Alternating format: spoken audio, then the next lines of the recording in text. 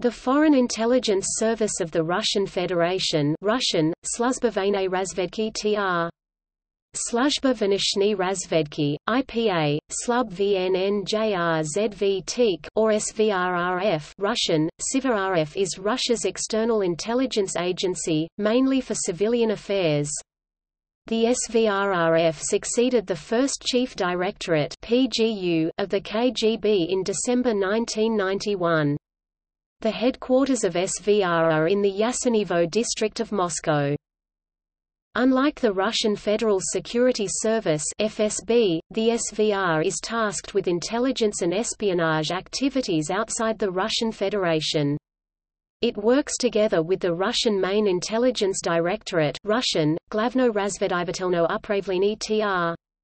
Glavnoy razvedivatelnoy upravlenia, IPA, Glave Riz v Divat La Prive VLNJ, GRU, its military affairs espionage counterpart that reportedly deployed 6 times as many spies in foreign countries as the SVR in 1997. The SVR is also authorized to negotiate anti-terrorist cooperation and intelligence sharing arrangements with foreign intelligence agencies, and provides analysis and dissemination of intelligence to the Russian president. Any information pertaining to specific identities of staff employees officers of the SVR is legally classified as state secret, and from September 2018, same applies to non-staff personnel, i.e. informers and recruited agents.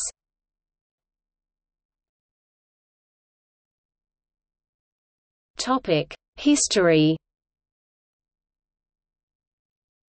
SVRRF is the official foreign operations successor to many prior Soviet-era foreign intelligence agencies, ranging from the original Foreign Department of the Cheka under Vladimir Lenin, to the OGPU and NKVD of the Stalinist era, followed by the first Chief Directorate of the KGB. Officially, the SVRRF dates its own beginnings to the founding of the Special Section of the Cheka on 20 December 1920.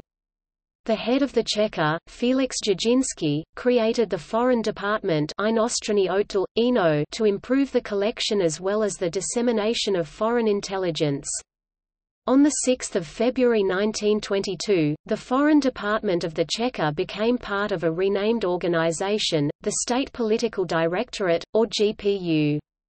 The Foreign Department was placed in charge of intelligence activities overseas, including collection of important intelligence from foreign countries and the liquidation of defectors, émigrés, and other assorted enemies of the people.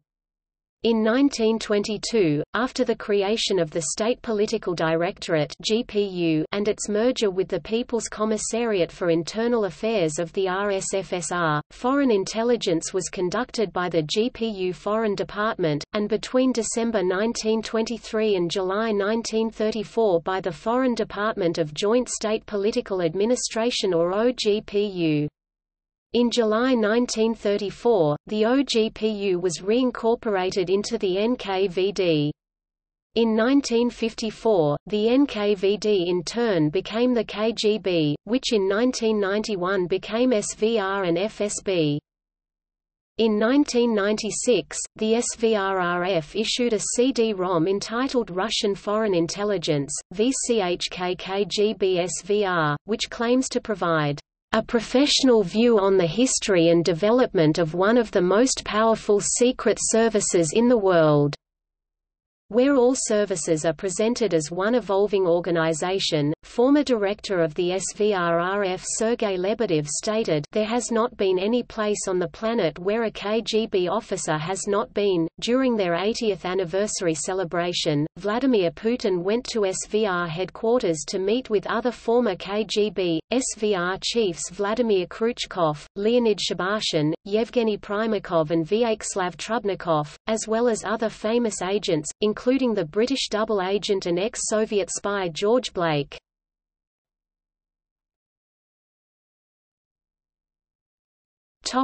Legal authority. The Law on Foreign Intelligence was written by the SVR leadership itself and adopted in August 1992. This law provided conditions for penetration by Chekists of all levels of the government and economy, since it stipulated that career personnel may occupy positions in ministries, departments, establishments, enterprises and organizations in accordance with the requirements of this law without compromising their association with foreign intelligence agencies. A new law on foreign intelligence organs was passed by the State Duma and the Federation Council in late 1995 and signed into effect by the then-President Boris Yeltsin on 10 January 1996. The law authorizes the SVR to carry out the following: conduct intelligence, implement active measures to ensure Russia's security, conduct military, strategic, economic, scientific and technological espionage, protect employees of Russian institutions overseas and their families, provide personal security for Russian government officials and their families, conduct joint operations with foreign security services, conduct electronic surveillance in foreign countries. The President of the Russian Federation, currently Vladimir Putin, can personally issue any secret orders to the SVRRF without consulting the houses of the Federal Assembly, State Duma and Federation Council. Topic: command structure. According to Article 12 of the 1996 Federal Law on Foreign Intelligence, overall direction of external intelligence activity is executed by the President of Russia, who appoints Director of the SVR. The Director provides regular briefings to the President.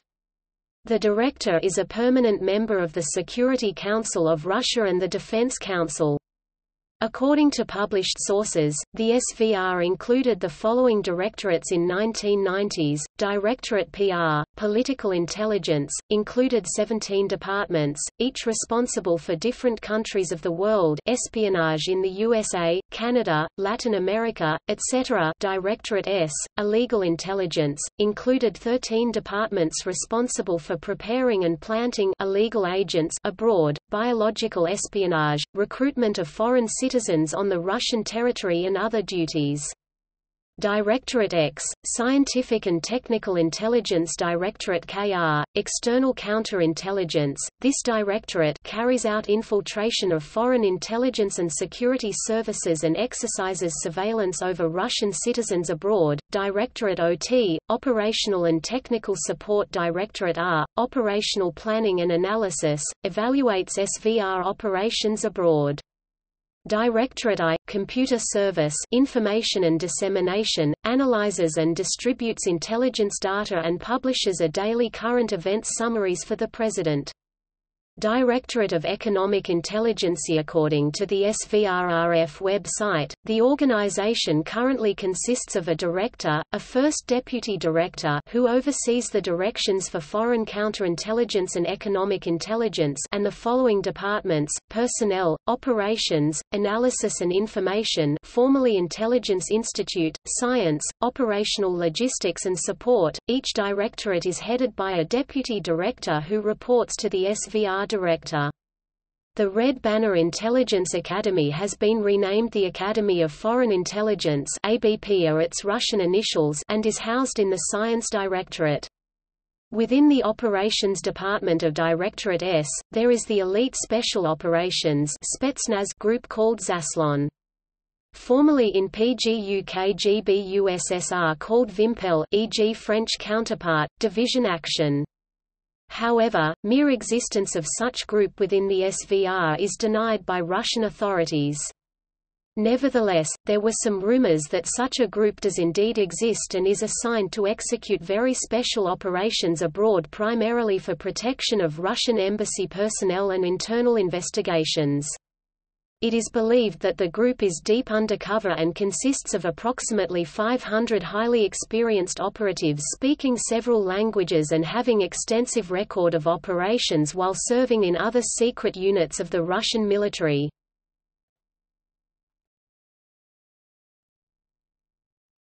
Topic: Involvement in Russian foreign policy.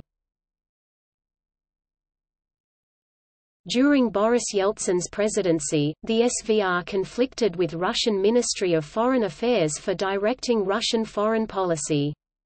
SVR director Yevgeny Primakov upstaged the foreign ministry by publishing warnings to the West not to interfere in the unification of Russia with other former Soviet republics and attacking the NATO extension as a threat to Russian security, whereas Foreign Minister Andrei Kazayev was requesting different things. The rivalry ended in decisive victory for the SVR, when Primakov replaced Kazayev in January 1996 and brought with him a number of SVR officers to the Foreign Ministry of Russia. In September 1999, Yeltsin admitted that the SVR plays a greater role in the Russian foreign policy than the Foreign Ministry. It was reported that the SVR defined the Russian position on the transfer of nuclear technologies to Iran, NATO expansion, and modification of the Anti-Ballistic Missile Treaty. The SVR also tried to justify annexation of the Baltic states by the Soviet Union in World War II using selectively declassified documents. The SVR sends to the Russian president daily digests of intelligence, similar to the President's Daily Brief produced by the United States intelligence community in the U.S. However, unlike in the U.S., the SVR recommends to the President which policy options are preferable.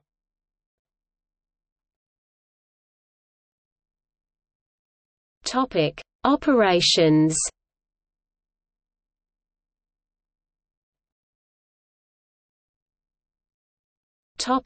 Espionage. According to former GRU Colonel Stanislav Lunev, the SVR and GRU, Russia's political and military intelligence agencies, respectively, are operating against the US in a much more active manner than they were during even the hottest days of the Cold War. From the end of the 1980s, KGB and later SVR began to create a second echelon of auxiliary agents in addition to our main weapons, illegals and special agents, according to former SVR officer Kuzmanov. These agents are legal immigrants, including scientists and other professionals. Another SVR officer who defected to Britain in 1996 described several thousand Russian agents and intelligence officers, some of them illegals, who live under deep cover abroad. Recently caught Russian high-profile agents in U.S. are Aldrich Hazen Ames, Harold James Nicholson, Earl Edwin Pitts, Robert Philip Hansen and George Trofimov.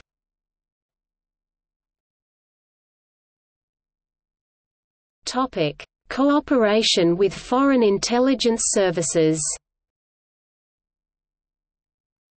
An agreement on intelligence cooperation between Russia and China was signed in 1992. This secret treaty covers cooperation of the GRU-GSH-VSRF and the SVRRF with the Chinese People's Liberation Army's Military Intelligence Directorate. In 2003 it was reported that SVRRF trained Iraqi spies when Russia collaborated with Saddam Hussein. The SVR also has cooperation agreements with the secret police services of certain former Soviet republics, such as Azerbaijan and Belarus.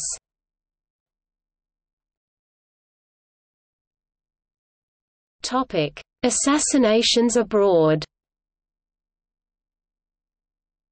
In the Soviet era, the SVR, then part of the KGB, handled covert political assassinations abroad. These activities reportedly continue. Igor the Assassin, who is believed to have been the poisoner of Alexander Litvinenko in 2006, was allegedly an SVR officer. However, SVR denied involvement in the poisoning of Alexander Litvinenko. An SVR spokesperson queried over Litvinenko remarked, "May God give him health." It was reported in September 2003 that an SVRRF agent in London was making preparations to assassinate Boris Berezovsky with a binary weapon, and that is why Berezovsky had been speedily granted asylum in Britain. GRU officers who killed Zelimkhan Yandabayev in Qatar in 2004 reportedly claimed that supporting SVR agents let them down by not evacuating them in time, so they have been arrested by Qatar authorities.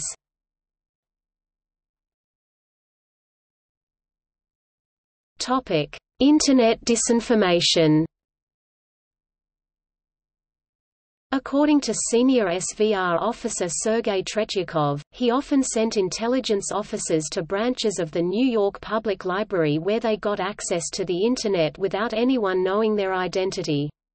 They placed propaganda and disinformation to educational websites and sent emails to U.S. broadcasters. The articles or studies were generated by Russian experts who worked for the SVR. The purpose of these active measures was to whitewash Russian foreign policy, to create a good image of Russia, to promote anti-American feelings and to cause dissension and unrest inside the U.S.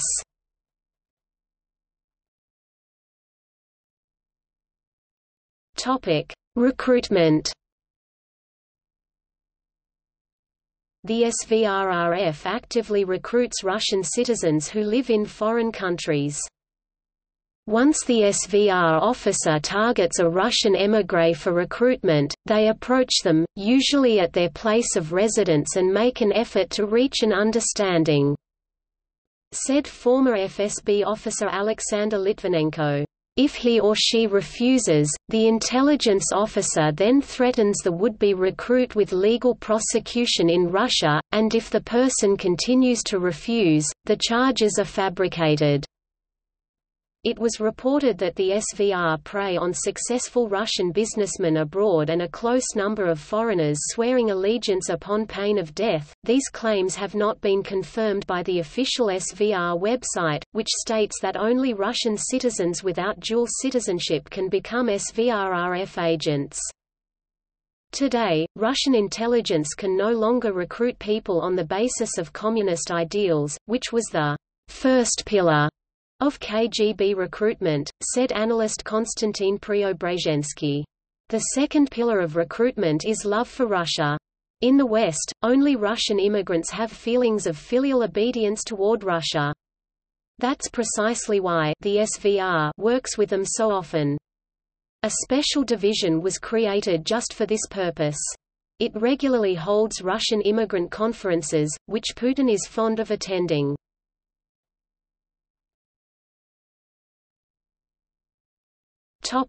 Notable Russian intelligence agents.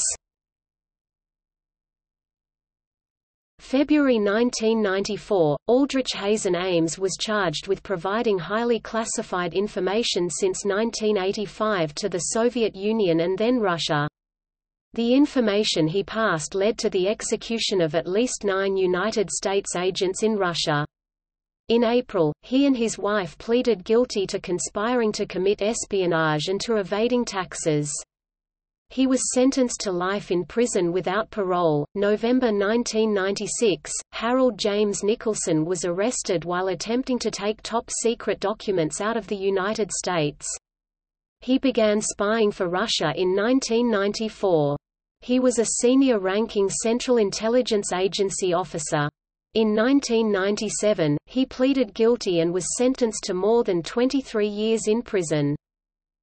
December 1996, Earl Edwin Pitts was charged with providing top-secret documents to the Soviet Union and then Russia from 1987 until 1992. In 1997, he pleaded guilty to 2 counts of espionage and was sentenced to 27 years in prison. June 2000, George Trofimov, a naturalized U.S. citizen of Russian parents, was arrested for spying for the Soviet Union and Russia since about 1969. Having retired as a colonel in the United States Army Reserve, he was the highest-ranking military officer ever accused of spying. He was convicted and sentenced to life imprisonment. October 2000, Sergei Tretyakov, an SVR officer working undercover at the Russian UN mission, defected to the United States with his family. February 2001, Robert Philip Hansen was arrested for spying for the Soviet Union and Russia for more than 15 years of his 27 years with the Federal Bureau of Investigation. He passed thousands of pages of classified documents on nuclear war defenses and sensitive compartmented information and exposed 3 Russian agents of the United States, 2 of whom were tried and executed. He pleaded guilty to espionage and was sentenced to life in prison. June 2010, with the breakup of known parts of the illegals program, 10 individuals who allegedly carried on deep-cover espionage activities were arrested by FBI, and an 11th was arrested while attempting to transit through Cyprus. These individuals were purportedly working for the SVR on long-term covert assignments in penetrating policy-making circles in the United States government. An agent going by the name of Christopher Metzos is still being sought by the authorities. The agents arrested on 28 June 2010 include Mikhail Semenko, Vladimir Guryev, Lydia Guryev, Andrei Bezrikov, Yelena Vavilova, Mikhail Kutzik, Natalia Pereverzeva, Mikhail Anatolyevich Vasenkov, Vicky Pillais, and Anna Chapman. A 12th man, Alexei Karetnikov, was deported later. They were revealed by SVR defector deputy head of illegal spies, Colonel Alexander Potayev.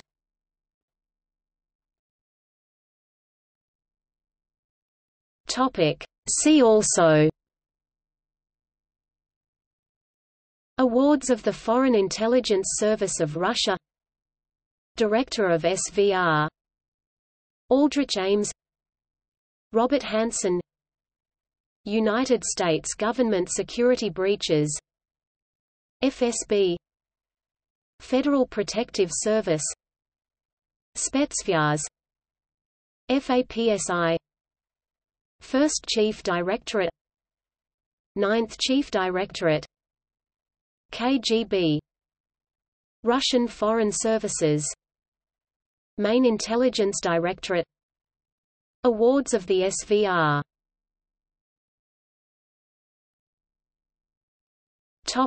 Notes.